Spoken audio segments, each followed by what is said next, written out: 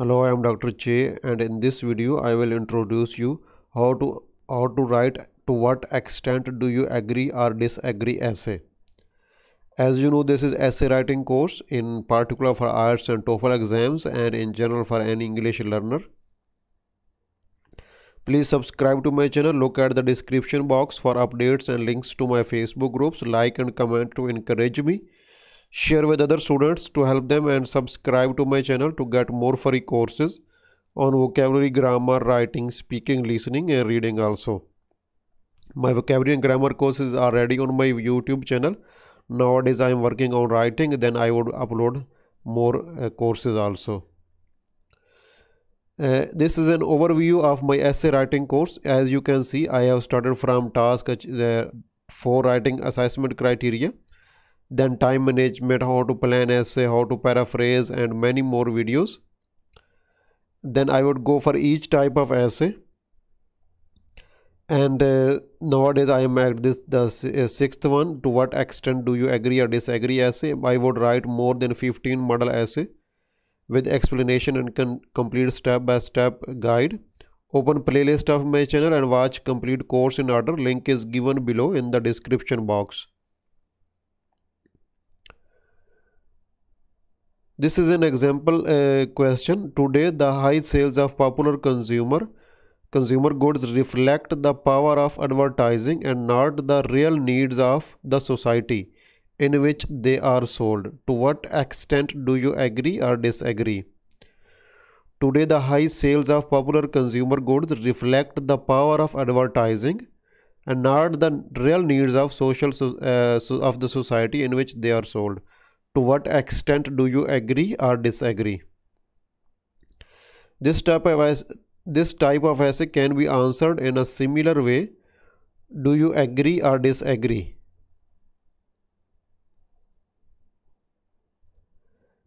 To what extent do you agree or disagree? This was the question that we are going to discuss in this class. So this type of essay can be answered in a similar way to do you agree or disagree. I have already discussed it in my last essay type. So there are three different ways that we can answer this question. Number one is totally agree. Totally agree, you can also say I strongly agree, I completely agree, I totally agree, I totally disagree, I strongly disagree, I completely disagree. And the number third is partially agree. So there are three types: totally agree, totally disagree and partially agree. You can use any of these methods to answer the question. The examiner doesn't look at whether you agree or disagree or partially agree. The examiner just wants to see that you have answered the question. They just need the answer to the question. They don't because they are going to check your language ability, not your your real knowledge that of the topic, that you agree or disagree or partially agree.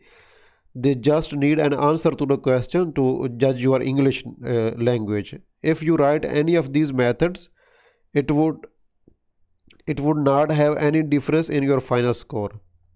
If you can agree, you can disagree, you can partially agree, there will be no difference in your final score due to agreeness or because you agree or disagree or anything. I usually find it easy to agree with these questions. It is in my personal opinion, I personally find it easy to agree with these questions. Let us discuss how you would write the answer. Number one is completely agree. If you completely agree with the question, you can write introduction.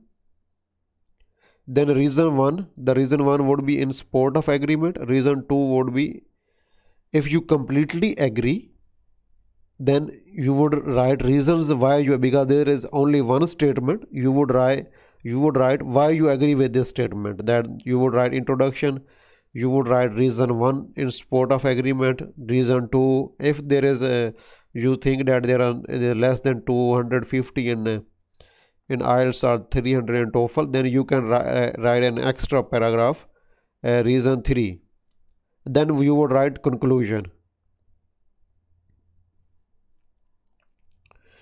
You might give a slight touch to the opposite side but don't discuss it in too much detail. This is just a slight touch to the opposite side or something that you think is opposite, but don't discuss it in too much detail. But you have to imagine they have not discussed opposite side in the question. Let us discuss how to write introduction of this. If you agree, how to write the introduction. This was the question. Today, the high sales of popular consumer goods reflect the power of advertising and not the real needs of the society in which they are sold. To what extent do you agree or disagree? Number one would be the background statement. You would write a general background statement. Then you would paraphrase the question and give your opinion in the same sentence. You would paraphrase the question and give your opinion in the same sentence. You can mention your main reasons or arguments at this place. First of all, you would write the background statement. There's a general statement about the topic, general topic or specific topic, a general statement. Then you would paraphrase the question that there is a single statement. You would paraphrase it in your own words, and you would also you would put your own opinion in the same sentence. You can mention your main reasons or arguments at this place. For example, I agree with the opinion, then paraphrase the opinion. Then there are two reasons because of for example, in last essay was overpopulation and natural disasters. So something like that. You can mention overview, but this is not obligatory.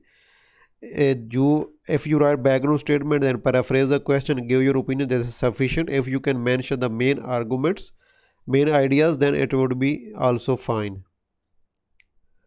The introduction for this: it is true that consumerism has peaked in recent years. This is the background statement. It is true that the consumerism has peaked in recent years. I strongly agree that advertising is the real stimulus for this emerging trend. I really agree that advertising is the real stimulus for this emerging trend due to two reasons. So you can also write the main ideas for these reasons. One reason and due to, for example, overpopulation and natural disasters. You can mention as an overview, or you can only say in general like this. But don't write this sentence in this essay. I would discuss something and something. This looks mechanical. And how you would write the conclusion? First of all, you would write transition signal. Then you will, for example, in conclusion, I mostly write in conclusion. Then you would summarize your main ideas or reasons, and then you will restate your opinion.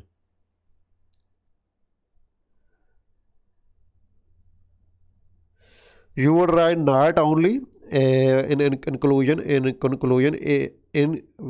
you would write a conclusion, you would start from transition signal in conclusion, comma. Then start with not only plus first main reason, comma, then second main reason. Paraphrase it in different words from introduction and the question.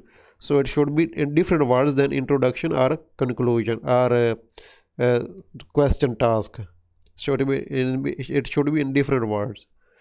Use different words than introduction or body paragraphs. For example, in this essay, my conclusion was, in conclusion, not only, then it is inversion here. If you don't know what is inversion, go to my grammar course. Not only do the advertisement companies pay celebrities to boost their sales.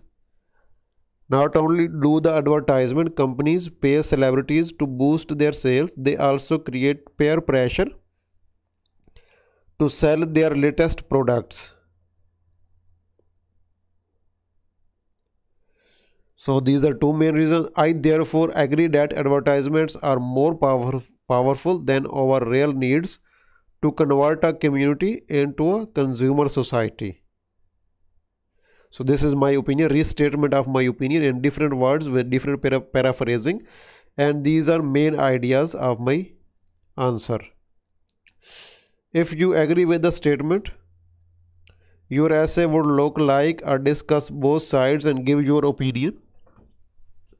If you disagree with the statement, your essay would look like or discuss both sides and give your opinion essay.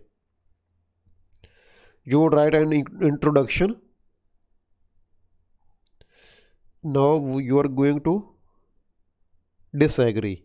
If you disagree, it would be like discuss both sides and give your opinion. First of all, you would write the introduction.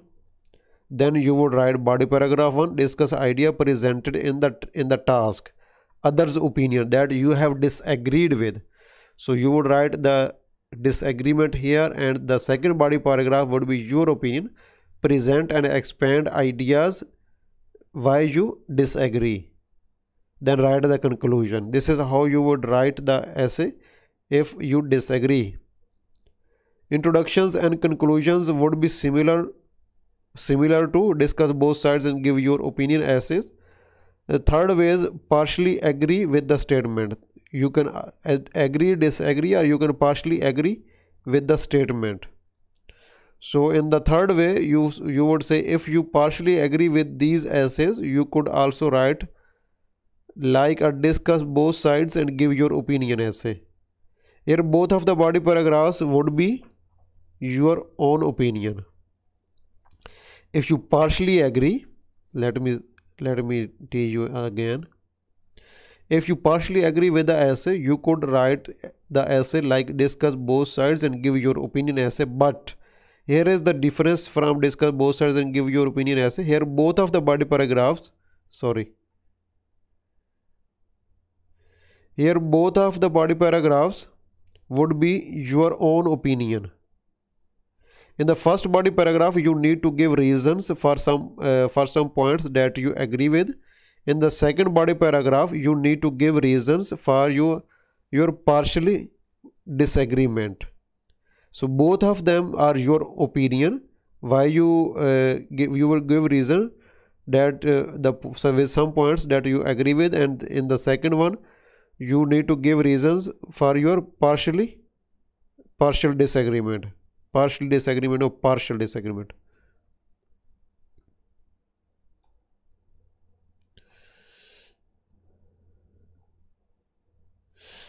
So I would advise you try to avoid using balanced or partially agreement approach, the last one, because it is a bit difficult and every student, every candidate cannot write it well. You might make mistakes. So it would be better either to agree or disagree with the statement. Some tutors say that you should it is better to disagree, that you can write on both sides. You can write on one side and then opposite side, that is your disagreement. But I would advise you to agree with the statement that I have done. But this is not a 100% rule. You can do as you see the question. It depends on the question also, and your own knowledge also. So at the end, after watching my complete course, essay writing course, you would be able to write very good essays. But remember, don't take a risk. Don't sit in the exam. Don't take the exam before taking a feedback on your writing. I would advise you to get feedback from any IELTS expert, not from me, not from any other. I am not advising you for any person. I would start my own correction also. In the last 6 months of 2021, I would hire an IELTS expert from UK. We would both work together to provide you advanced, comprehensive and cheap writing correction service. This is my first Facebook ID. You can ask me any question. Stay in touch with me if I can start this service earlier. Also join my Facebook group. At the end, please subscribe to my channel. Look at the description box for updates and links to my Facebook groups. Like and comment to encourage me. Share with other students to help them, and subscribe to my channel to get more free courses on vocabulary, grammar, writing, speaking, listening and reading also. Thank you very much.